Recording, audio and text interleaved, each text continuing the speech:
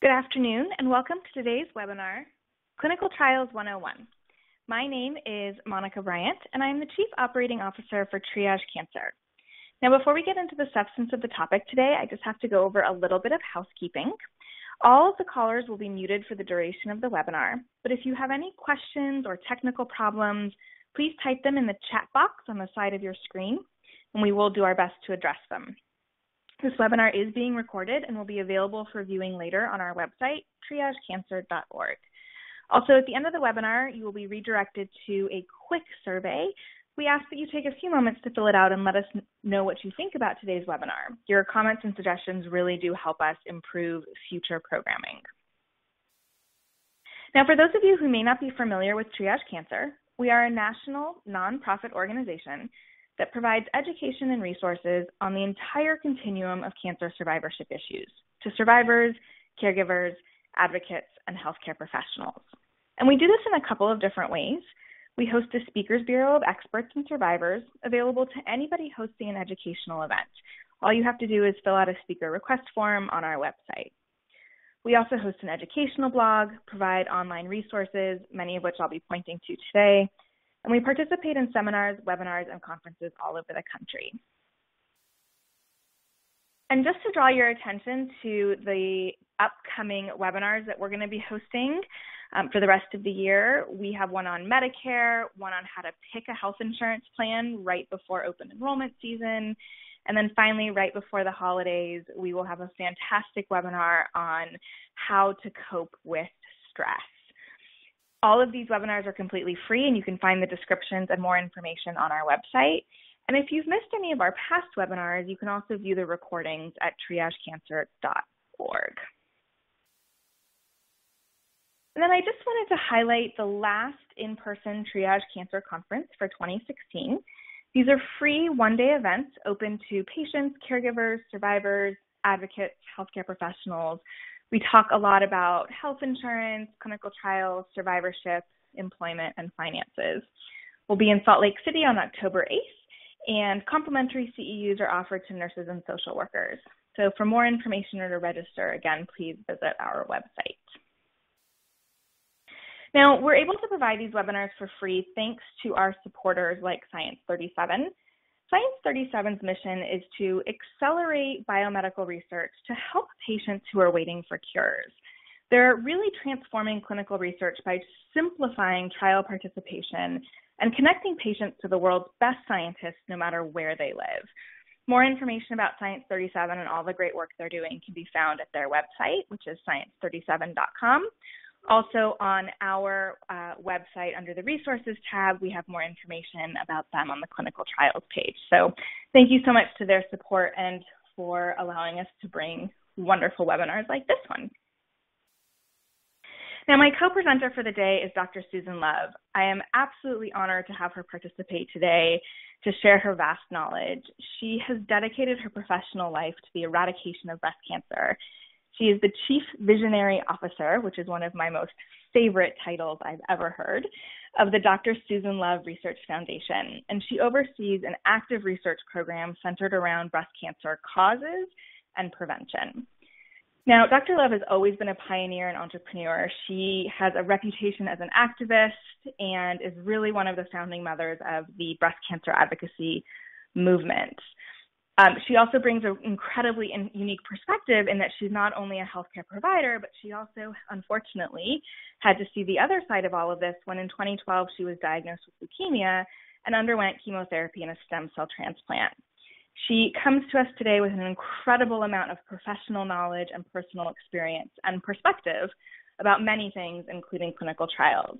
So I will definitely be interested to hear what she has to say and be turning it over to her in a little bit. So without further ado, let's get into the substance today. We generally, when we're talking about a topic, like to put it into perspective through some statistics. And when it comes to clinical trials, we know that fewer than 5% of cancer patients are participating in them. And there might be several reasons for that. So one study found that only 44% of patients were even told about a clinical trial that they were eligible for. And only 20% were offered enrollment into a phase 2 or phase 3 trial. So we know that there are significant barriers to participating in clinical trials, and what we want to do is try to cope with some of those barriers. So what exactly is a clinical trial? The technical definition is a research study that prospectively assigns people to one or more health-related interventions to evaluate the effects on health outcomes. But what does that actually mean? In the context of cancer, clinical trials are studies that are testing new ways to do things. And it could be a new way to prevent cancer. It could be a new way to find or diagnose a particular cancer. Maybe it's about treating a cancer. And then some clinical trials are really focused on dealing with symptoms and side effects from treatments that we already have, all of which hopefully will go towards improving quality of life. Now, the bottom line is that most of the medical and scientific advances that we've had in this country and frankly in the world have come from a clinical trial. And the reason that we thought it was so important to host this webinar and to be talking about this issue is to make sure that people understand what it means to participate in a clinical trial, and then also to encourage participation where it's appropriate, because it's the only way we're ever going to get new treatments and possibly ever a cure. So some of the nuts and bolts about clinical trials. Clinical trials are grouped into phases depending on where they are in the process, and each phase is designed to look at something a little bit different. There are phases 0 through 4. However, most studies are going to go phases 1 through 3. In a phase 1 trial, for example, you're typically going to have a small group of people being tested, around 15 to 30 people. And the general purpose is to perhaps find a safe dose of a particular medication, or even to decide how best to administer the treatment. So for example, does the drug work better in a pill form, or does it need to be through an IV? Should the treatment be given in the morning or only at night, or some sort of mixture, etc. Also, phase 1 trials will typically look at if there's any side effects to that particular treatment. If a treatment is deemed safe, then it will move on to phase 2. In phase 2, the drug or treatment is given to a larger group of people to see if it's effective and to further evaluate the safety. And phase 2 trials are going to be generally a little bit bigger, around 100 people. And then phase 3 is where trials generally get very big. It could even be up to several thousand people for a big study.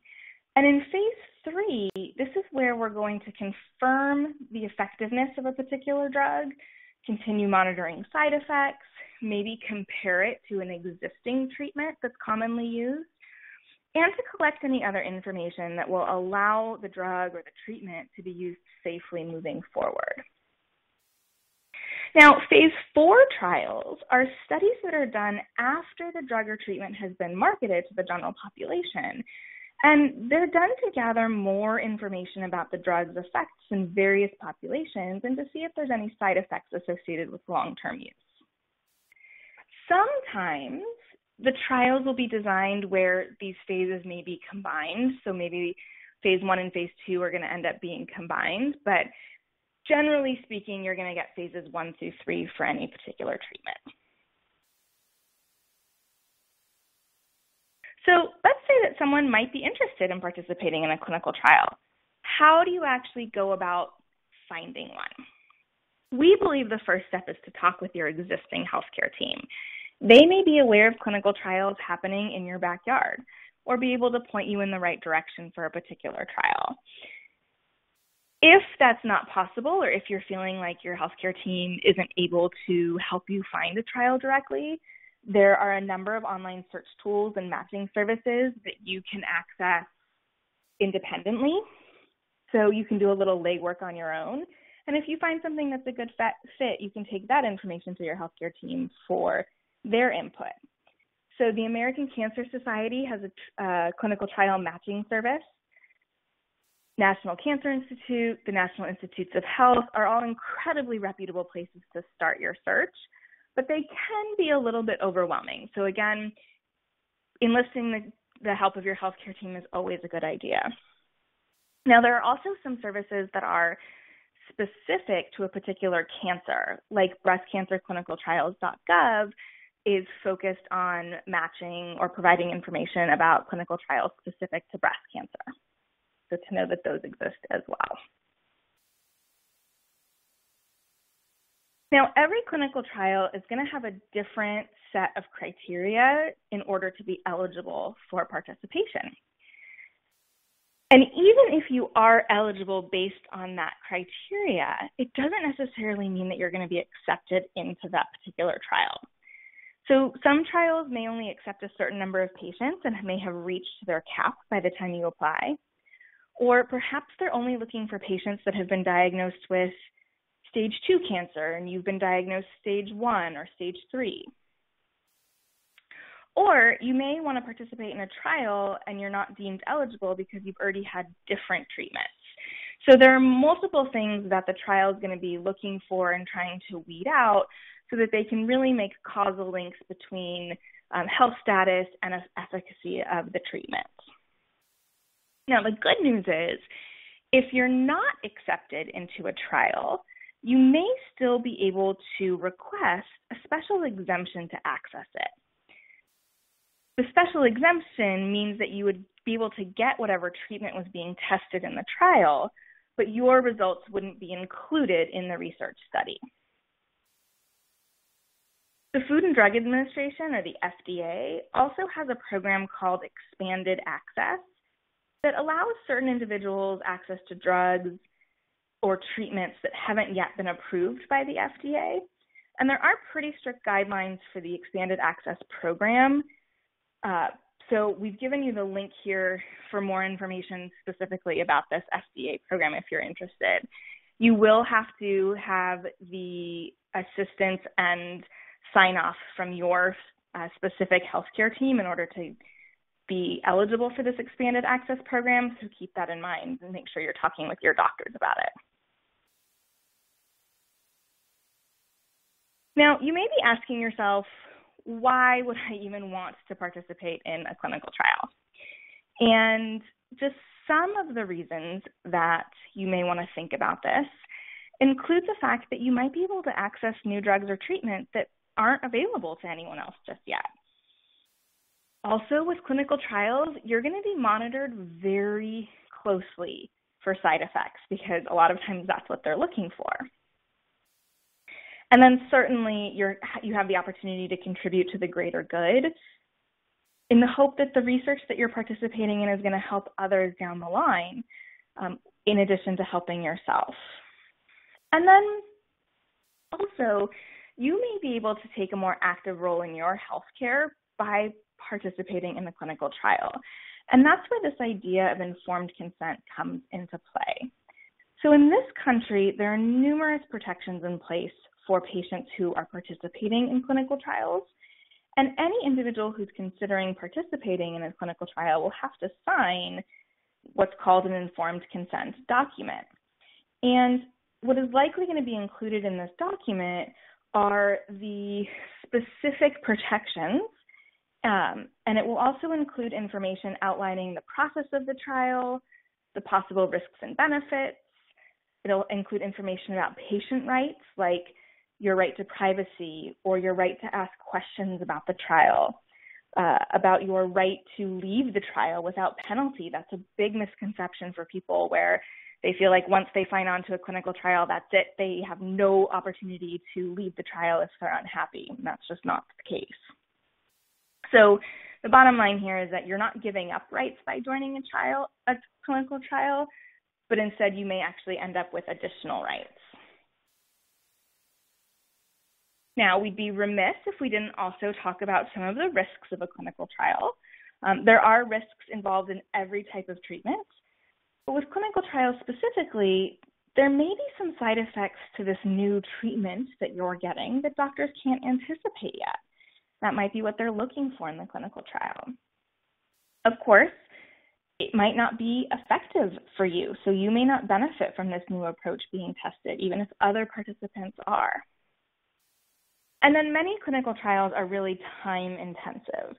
You may have to travel out of state, or even if you're participating in a trial that's close to home, you may have to have additional appointments or spend time keeping really close track of certain side effects and reporting those side effects, more so than if you were just receiving a traditional treatment.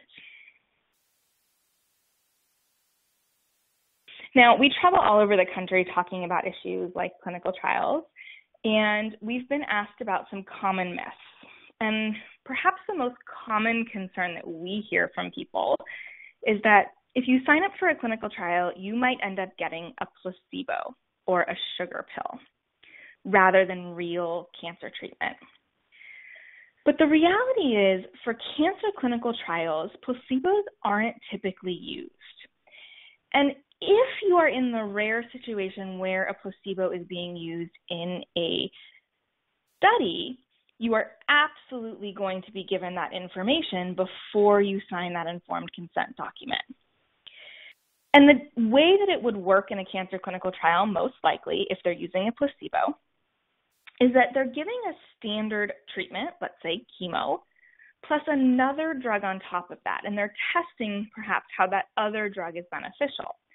So in this study, maybe you get the standard of treatment plus the drug, or you get the standard of treatment plus placebo. So it's not that you're not getting any treatment at all. So both groups are going to end up getting the standard of treatment. And I think it's a really important distinction to be made that in this country, you're never going to join a clinical trial and not get at least standard of treatment. The other major myth that we hear is that the only people that should be considering clinical trials are people who have tried everything else and nothing else has worked. But the reality is that there's clinical trials for all types of situations. Yes, certainly some trials are for patients who may be deemed to be terminal, but then there are also trials for people who are high risk and haven't even been diagnosed with cancer, and everything in between. So I definitely urge you, wherever you are in the process, to, if you're thinking about clinical trials, to not let your stage or your diagnosis stop you from at least investigating them. Now, this has been just kind of a brief overview, and I've given you a lot of information in a short period of time. So I did just want to highlight one resource for you. The American Cancer Society and Genentech have partnered together to provide information about participating in clinical trials. And full disclosure, Dr. Love and Triage Cancer's CEO both appear in these videos, but it's not the only reason that we think they're great. They are short videos that break down particular topics to help you understand clinical trials and make choices about what's best for you. And so you can watch one of or all of the 6 videos, which cover considering a clinical trial, picking one, discussions with doctors, informed consent, and so on.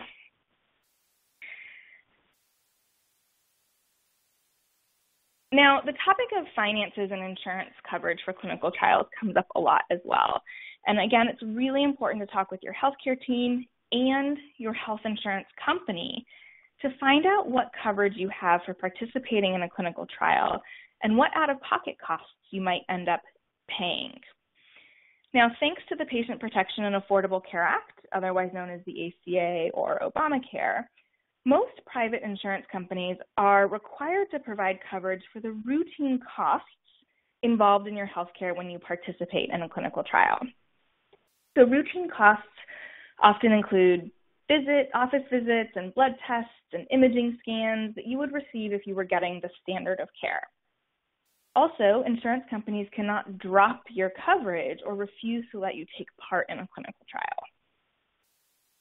Now, insurance companies under the ACA are not required to cover the research costs that are specific to the trial. So if the trial is asking you to take extra blood tests or imaging scans. However, most of the time the clinical trial will cover those costs itself. So very important for you to understand what it is that your insurance company is going to be covering and what you're going to be responsible for out of pocket.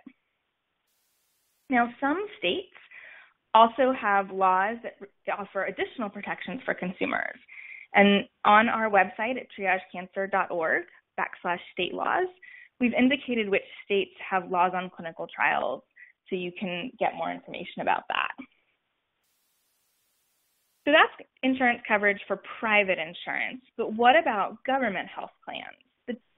There are different rules for government health plans, such as Medicaid or Medicare, and it's important to note that the federal government does not require state Medicaid programs to cover clinical trials. Under Medicare, Medicare is more similar to the private insurance, where it will cover the routine costs of items and services in covered research studies. So I've given you links here for more information about insurance coverage for these other types of government plans. And then there are some costs involved in participating in clinical trials that will likely not be covered by insurance. So it's important for you to talk to the clinical trials representative about these potential costs so that you can make informed decisions. So get information about if you're going to have to travel for treatment, what the time commitment is. Do they think you're going to be able to keep working, or do you have to take time off? And how is that going to affect your finances and your life? How is it going to impact your family life? And is there anything else that you are concerned about that the trial may affect? These are just some examples of things that many people are concerned about, but maybe you're concerned about, are you going to be able to continue walking your dogs? That's something that you should be asking about before you sign on to a clinical trial. So with that, I am going to turn it over to Dr. Love to talk about some of the issues around participating in clinical trials from her perspective, and specifically about communicating with your healthcare team and how you can go about doing that. So Dr. Love? Thank you. It's great to be here. I think that you did a great presentation of clinical trials, and I think it's important for people to know that they're not just cancer, that there are clinical trials on heart disease, there's clinical trials on everything from allergies to vaccinations. This is the general way that we approve new treatments and new drugs in this country, and even test to see if treatments that somehow snuck in there really work.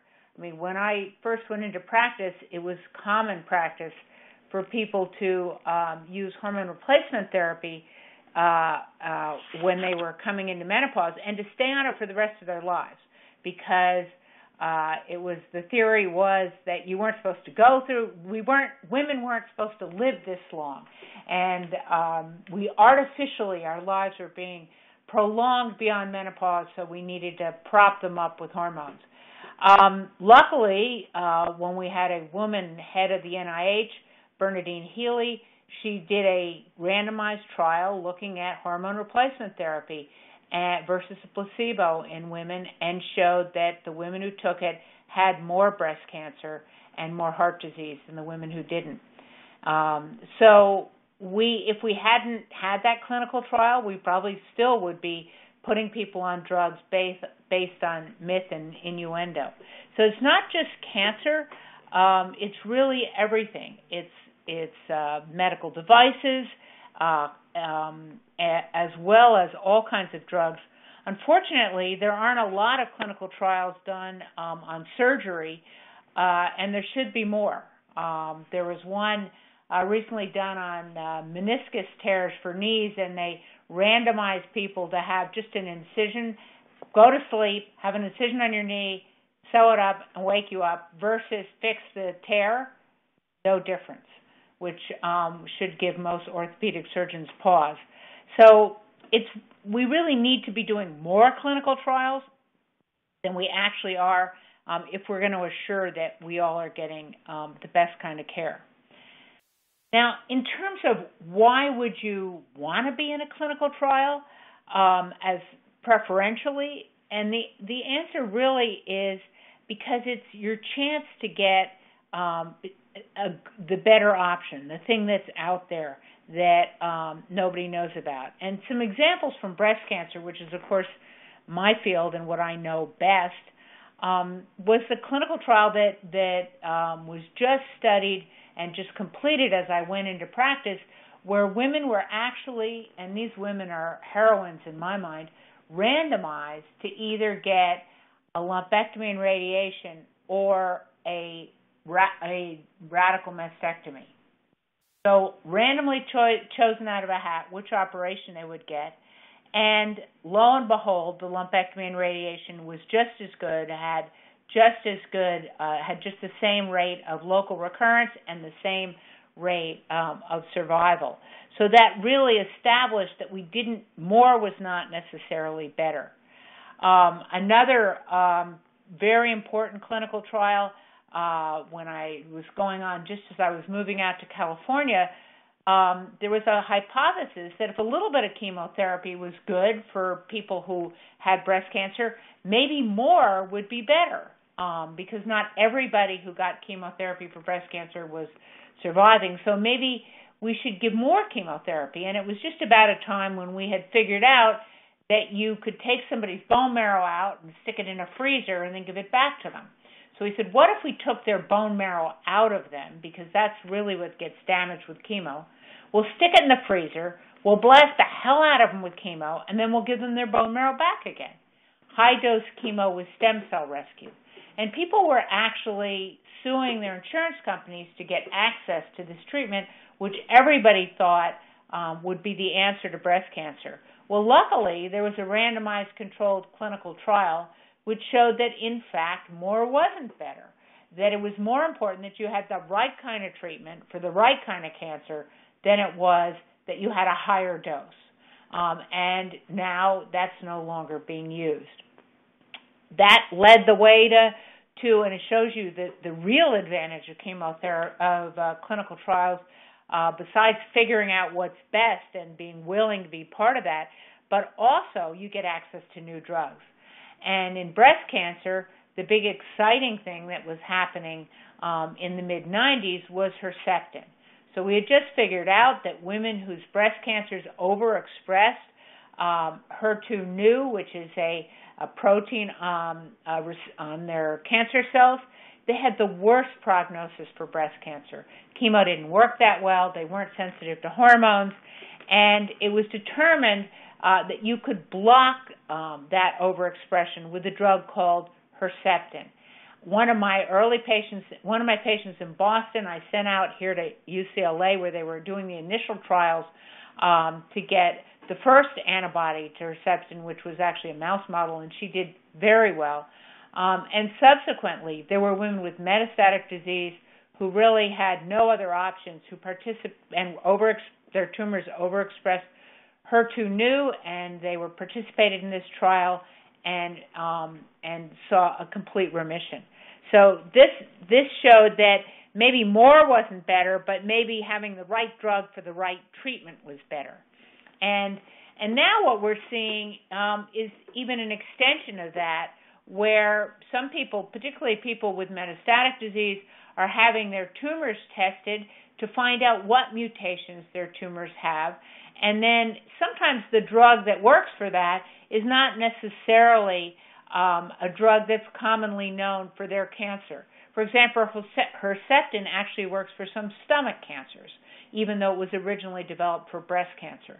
So some of these new precision medicine clinical trials also can give people access to treatments that they may not otherwise have, or access to new diagnostics or new ways of analyzing their tumor that give them new options.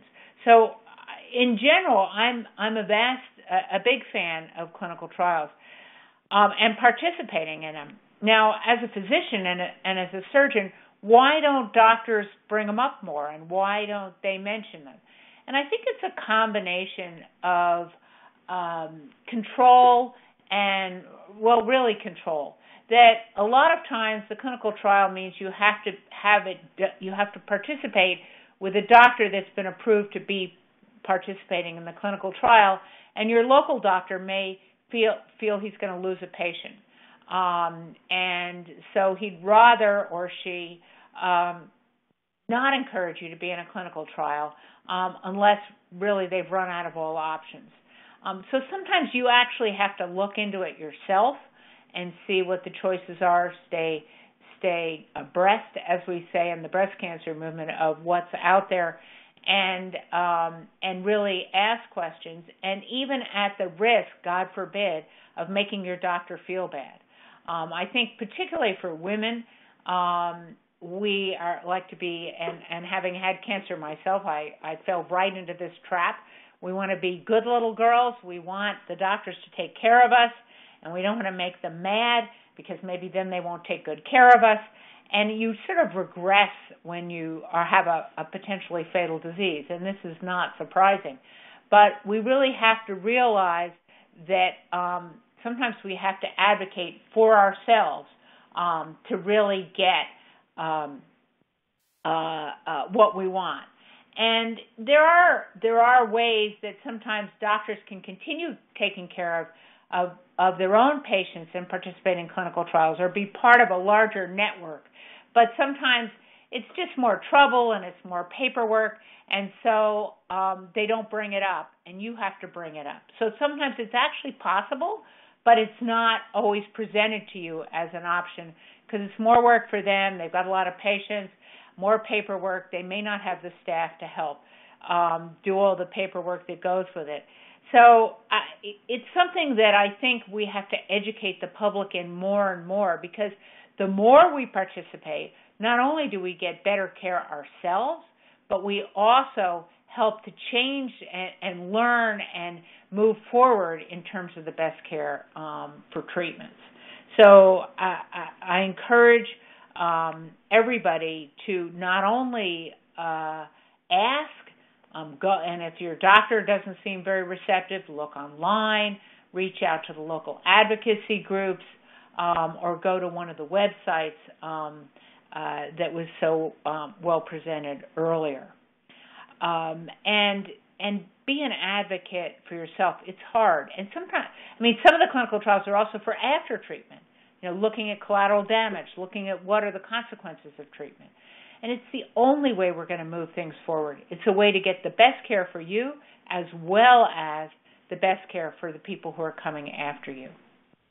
And with that, I think I'm ready to open it up to questions, because I'd rather see what people are interested to hear about and do that directly. I will say that the Dr. Susan Love Research Foundation has an army of women, which you can sign up for. It's really an email list. It sounds fancier, I must admit, but scientists who are doing studies, and this includes clinical trials, will reach out to us. We'll vet the study with our group of scientists, and if it looks worthwhile, we'll e-blast it out to everybody who is willing or is on our list. And the reason we do that is we don't try to match. We try to put it out there so that you may not match, but you may have a sister or a friend or someone else that matches perfectly, and then you can share it with them. And so we find every time we put a study out, it gets virally sent out further. And you can sign up for the Army of Women on the Dr. Susan Love Research Foundation website, and we would be happy to have you join us. A lot of times doctors say to me, we don't know how to find women. And I go, well, I know how to find women, and we are happy to serve as an intermediary. The question is, how do people get a better idea of where they are, of what they're there from the beginning? And I think that should we call it clinical trial because it turns people off? I think we should call it clinical trial. I think, coming up with some euphemism is not really helpful.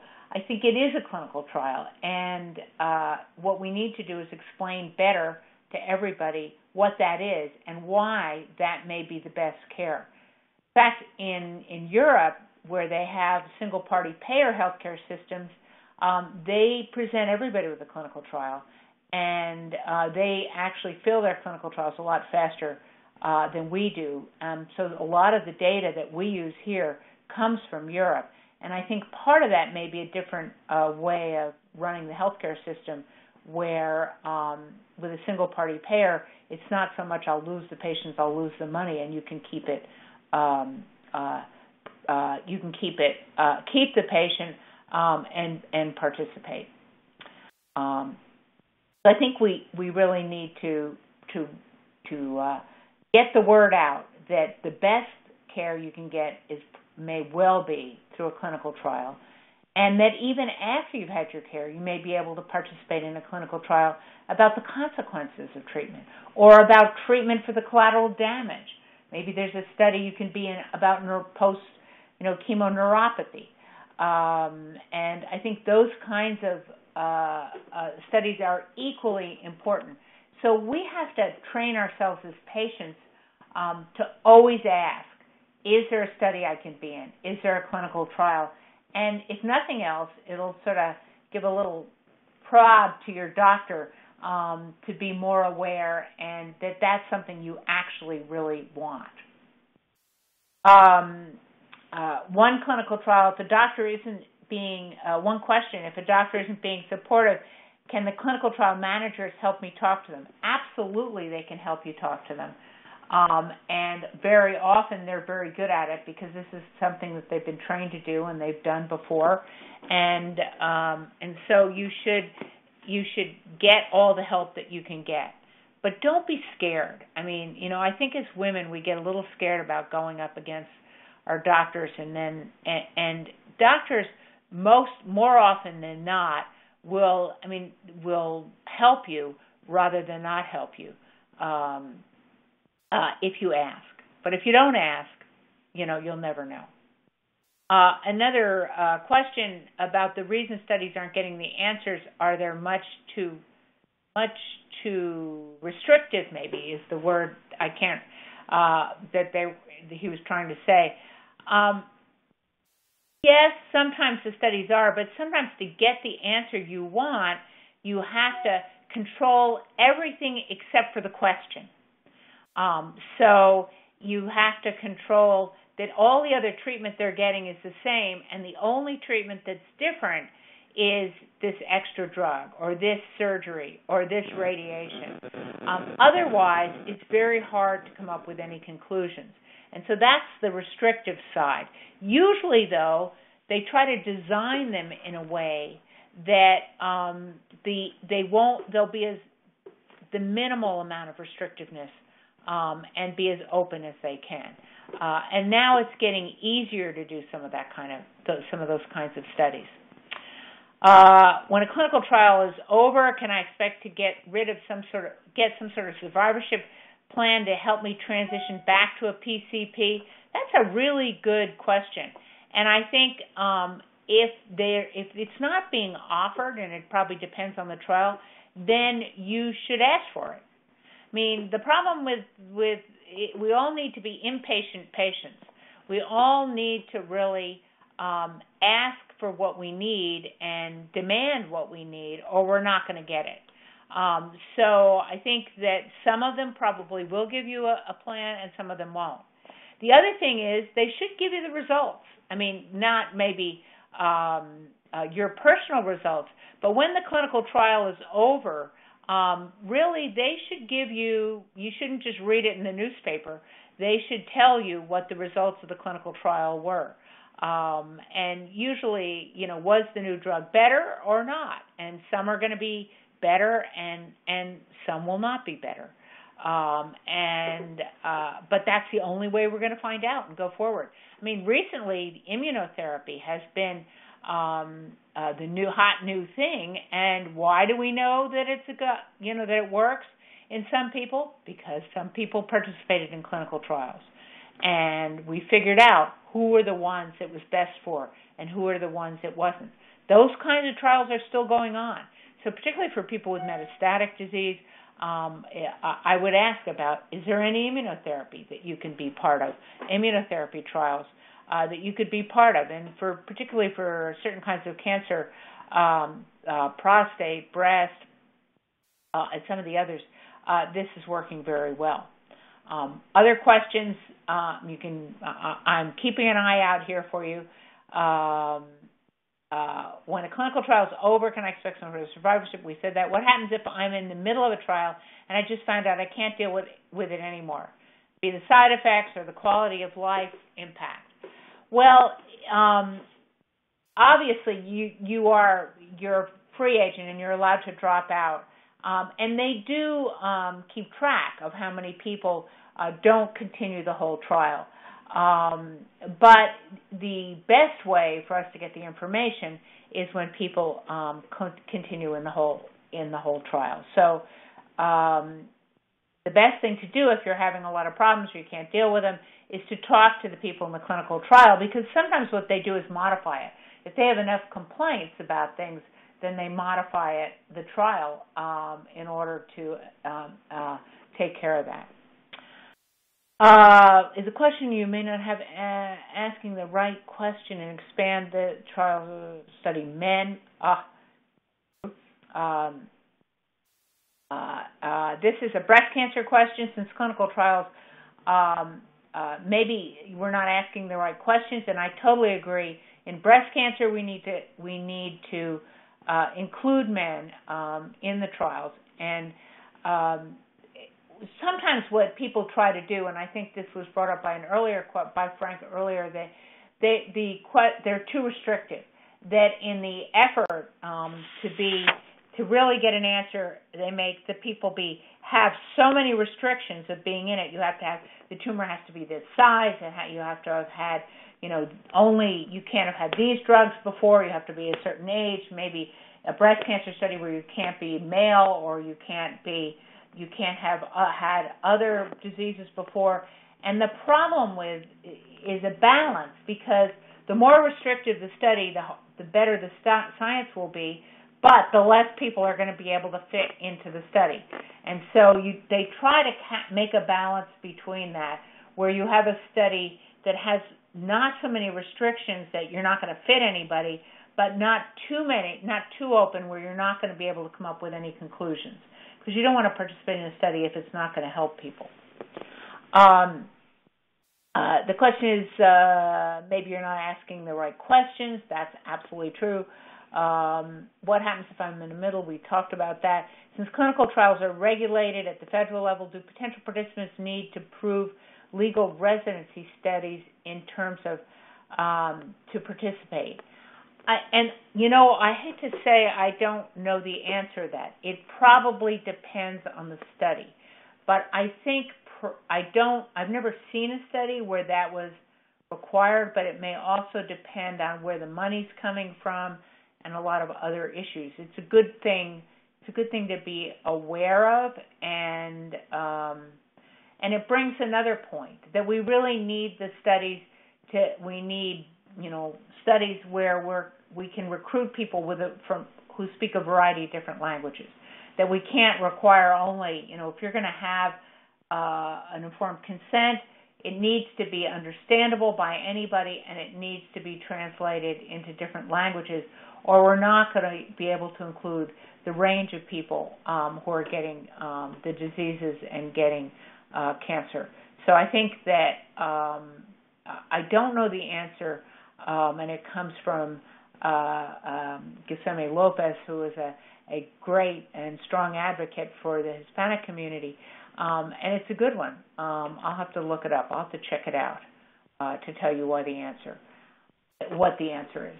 The other issue with clinical trials that I have, and I think it's one that as we participate more, we're going to have to demand more, is that you get the results, maybe not your personal results, but that the results are sent out initially and explained to everybody who participates in the studies. Sometimes we forget to do that, particularly if the study doesn't work. And I think whether the new drug works or not, it's really important, whether it be in a webinar, whether it be written. I think the people who are running the study, if it's a pharmaceutical company, if it's a university, have an obligation to make sure that everybody who participates in the study gets the results of the study. More questions. To see, as you can tell, I could just keep talking. I will, for those of you that are involved in breast cancer, breastcancerclinicaltrials.org is a nonprofit, and they have figured out how to translate the clinical trial, the government clinical trial website, into something that is more understandable. You can put in your information. They'll tell you what trials you match for, and then you can, and who to contact. And it's much clearer. I don't know for other cancers. I haven't seen the same, but some cancers, for example, leukemia, is not that common as, say, breast cancer or prostate cancer is. And in that situation, you can go to the Leukemia and Lymphoma Society, and they usually know all of the clinical trials that are going on. So going to the nonprofit that focuses on the type of cancer that you have is another resource for finding clinical trials. So here's someone who said they missed the first half, but if they live in a remote area, how can they help? You can live in a remote area and still participate in a clinical trial. Sometimes you have to travel, and sometimes the trials, depending on who's funding them, may have some travel information. But it's a good way, actually. If you live in a remote area, don't have access to the high-level specialists. You might have an oncologist, but you may not have one that's just specializing in the type of cancer that you have. Looking for clinical trials is a way to find that and get in a way to get a second opinion on your type of cancer as well. And I got a response as well that Science 37 has clinical trials that allow patients to participate from their home. So there are some trials where you may have to travel to get the treatment, but there are also by looking at sites such as Science 37, you may be able to access a clinical trial that allows you to participate yourself from your home, and it's a different kind of clinical trial model. So try that. I hate to say that we people who pay cancer, I don't like survivor because it sounds too triumphant to me. And it makes me feel bad about the people who didn't survive and really did everything right. But people who have experienced cancer, such as myself and many of you, that we are often the ones that people call when they're newly diagnosed. So they're scared and they hear that you've been through it, and so they give you a call. You need to also say, have you looked into clinical trials? You need to say, sometimes explain to them just a lot of the information we're giving you today, that clinical trials may be somebody's best bet to get a new treatment. And I go back to the image of people with HER2 overexpressing cancers who are dying, who really got on Herceptin, and it was life-saving for them. These new drugs have to start somewhere. And once they've been proven to be safe, they may be your best bet. And it's really important to encourage not only yourself but anybody you know to look into the option of being in a clinical trial. More questions from anybody? I'm here. So, Dr. Lev, thank you so much. This has been absolutely spectacular. You did mention earlier the Army of Women, and I just wanted to give you an opportunity to really explain to people how they might be able to sign up if they're interested in getting to be part of the listserv. So, yes, the Army of Women is a program of the Dr. Susan Love Research Foundation, and we do all kinds of research, mostly on people, because I think too much research goes on in rats and mice. We know how to cure cancer in rats and mice really well, but we're not so good in people. So if we want to figure out how to cure it in people, we're going to have to do studies on people. And when I talk to my friends who are doing research, they said, yeah, but we don't know how to find people. And so I said, well, I can find people. I'm really good at that. and we launched on the Today Show now several years ago, and asked people to just sign up. We don't take a lot of information from you because that changes. And today you may say I'm premenopausal, and 2 years from now you may be postmenopausal, or you may have experienced something that you haven't now. So we don't ask you any questions. We just take your email, and and a few other simple things so we know the geographic range of who we have and the age groups. But that's it. And then we send you emails. Researchers come to us with their studies. We vet them with our scientific advisory board. If they're good studies, and they could be clinical trials, they could be studies on collateral damage of treatment, they could be all kinds of research, mostly to do with breast cancer on our side because that's what we focus on. But we then e-blast it out to everybody. So we don't try to match at all because you may not match, but somebody that you know may match. Your neighbor, your sister, someone else. And it's a way for you to keep abreast, all puns intended, of the research that's going on in breast cancer. And it's a way also for us to really get the word out so that, if we only match, then you might never get any email from us. You'd think you fell off. But actually, it just was no studies exactly fit you. But this way, you hear about everything, and you can forward them on as needed. We're actually even pretty good at smaller communities. We had one study we were worried about for Vietnamese women, and I thought, I don't know how many Vietnamese women we actually have in the Army of Women, but I don't think it's very many. But we put it out there. We filled the whole study in a day. And the reason we filled it was because we may not have a lot, but we have those Vietnamese women who are active and know their neighborhood, and they got everybody. So you can go to armyofwomen.org and on the internet. You can also see us on Facebook, and you can repost on your own website. And we get these studies. The faster we can get the studies filled, the faster we can get answers, and the faster we can move on to the next question. So the longer it takes to fill a study, the longer, it's going to take for us to get to the answer for these diseases. So join us in the Army of Women, and we will, and men can join too. I'm sorry that it's called the Army of Women, but we've been part of mankind. So you just have to put up with being part of the Army of Women.